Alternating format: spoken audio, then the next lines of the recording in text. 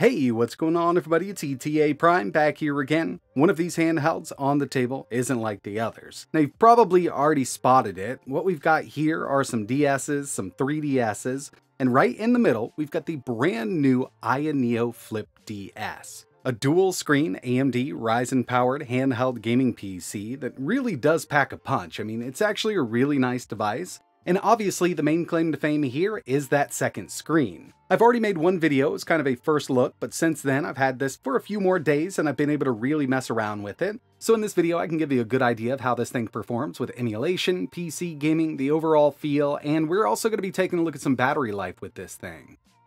First things first, overall feel. It's actually a really comfortable handheld gaming device, but it is on the thick side.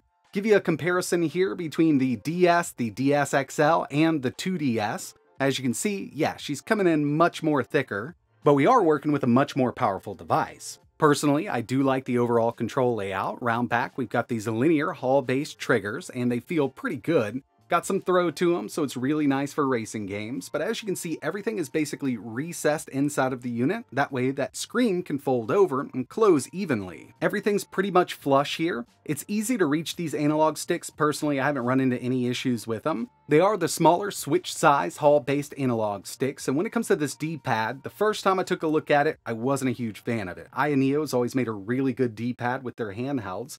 And just looking at it, I didn't think it would be great. And of course, it's not their traditional D-pad that they use, but this is actually really nice. Again, very flush with the body so that screen can close, and it's using dome switches. But I've tested it in my first video with some fighting games and platformers. It works really, really well. Taking a look at the secondary screen, it's a 3.5-inch IPS touch display. And as soon as you boot this up, you're going to get ISpace directly on there. This comes in handy for adjusting your power profiles, TDP, fan control. We've also got a quick access menu, and with this, I've got it set up so I can take a screenshot anytime I want. I could disable Wi-Fi, I could even enable RSR from here, and we've got an application launching menu. So this is really nice. You can manually add whatever application you want, and it'll launch it on the larger 7-inch 120Hz IPS display. Now, of course, that display down there is connected to this device as a secondary monitor or a secondary screen, so we can set this up basically any way we want. I've got a video running on it right now, and while we're playing a game, we could actually launch a different application right here. You could browse the web, you could have Netflix going. I mean, if you really wanted to, you could play a lower-end game while you're playing a AAA game on the bigger display up top. It's really up to you. Now, one of the main things everybody's going to want to do with this is 3DS emulation, given that we have both of those screens. You could do some DS, even Wii U utilized the second screen on your gamepad, so you could set those emulators up, and we'll take a look at some 3DS emulation in a second. But real quick, if you're not familiar with the AYANEO Flip DS, give you a quick rundown. For the APU, we've got that AMD Ryzen 7 7840U, RDNA 3 graphics, that 780M iGPU, 2230 PCIe 4.0 M.2 SSD up to 2 terabytes. The larger screen is a 120Hz 7-inch 1080p display, which looks really good. 368 pixels per inch, 400 nits of brightness, and it's 100% sRGB. Now moving down to the secondary display, it's a 3.5-inch IPS with a resolution of 960 by 640, and it's got an aspect ratio of 3:2. Wi-Fi 6E, Bluetooth 5.3, a 45 watt-hour battery, and on this, actually around back, we do have an Oculink port and USB 4, so connecting an eGPU is super simple here. You can go either route to really up that GPU performance. And you can pick this up with either 16, 32, or 64 gigabytes of LPDDR5X RAM, running at up to 7,500 megatransfers per second.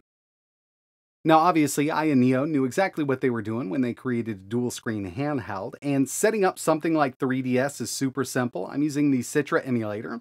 As you can see, up top on the larger display, we've got our playfield. Down on the smaller 3.5-inch display, we've got our secondary touch display like we'd see on a 3DS or a DS.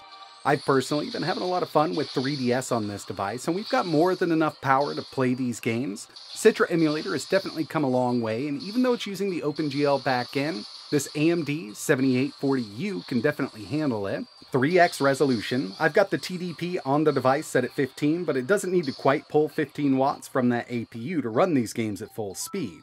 Now, of course, you can always play 3DS on a single monitor if you wanted to. It's not a problem to do so with a mouse, or even if you're working with, let's say, an Android device, you can have them side by side. But having this extra screen down below really does kind of just make it feel like an original device. And now that we've got more power, we can make these games look better than ever.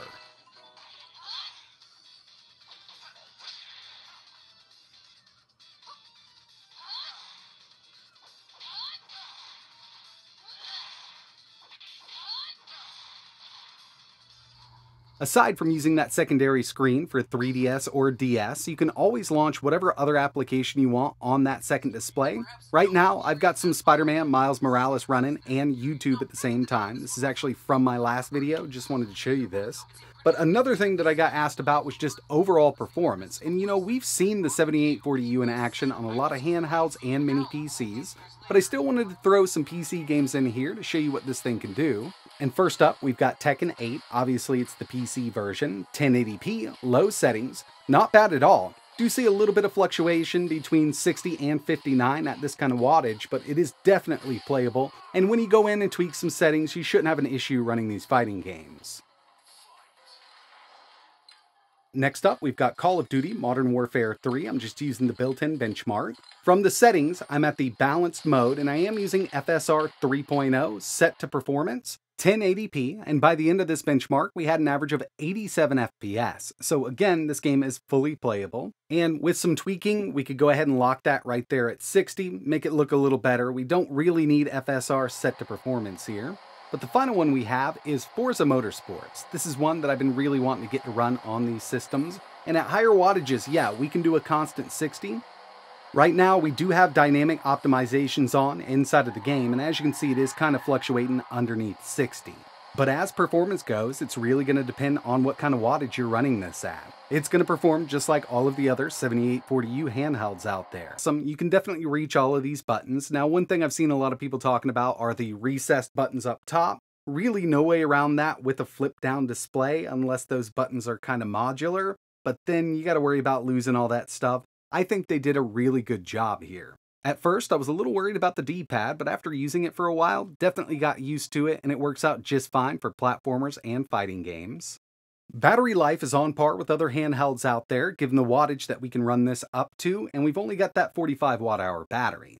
It is a bit thicker, and that's another complaint that I've seen from a lot of people, but I mean, you know, packing all of that into a small form factor device like this will kind of bring that size up just a bit.